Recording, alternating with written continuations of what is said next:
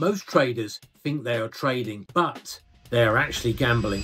Here is the test. If you can't tell me your stop and your target level before you enter the market, then your account's already at risk. And the crazy part, your win rate doesn't have to be that great if your risk reward is good. How do you calculate your risk to reward ratio?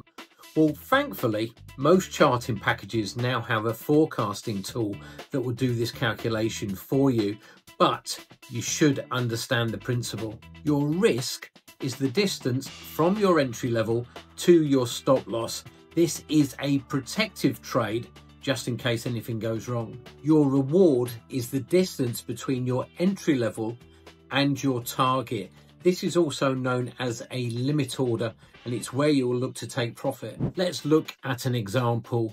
Your risk is 100 pips. Your reward is 300 pips. You place a trade of $1 per pip. If you hit the reward, you're going to gain $300.